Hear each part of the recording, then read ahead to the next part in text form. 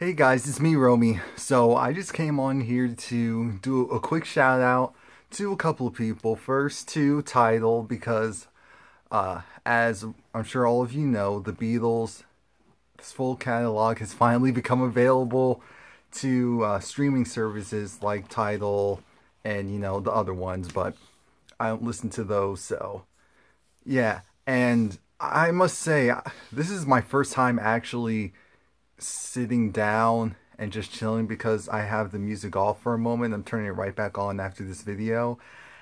Because honestly, I was one of those people who never...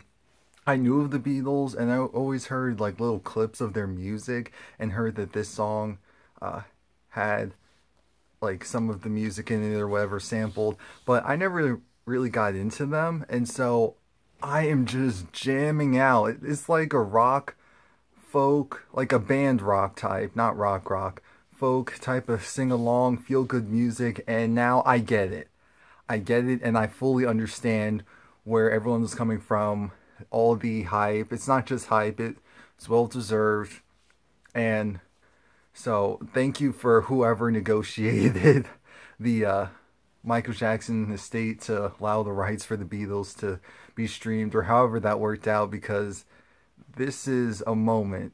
This is a very big moment for people like me who, didn't buy the music, and so we never heard it or really listened to it.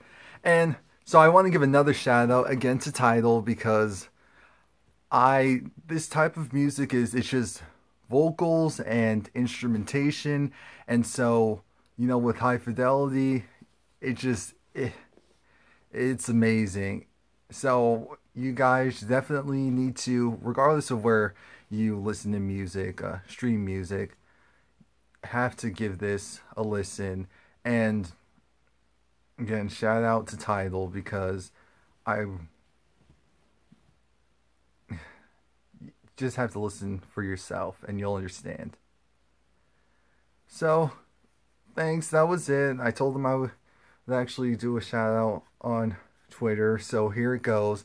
And tell me what you think. Have you listened to the Beatles music before? Were you really into it before? Is this your first time really giving it a go?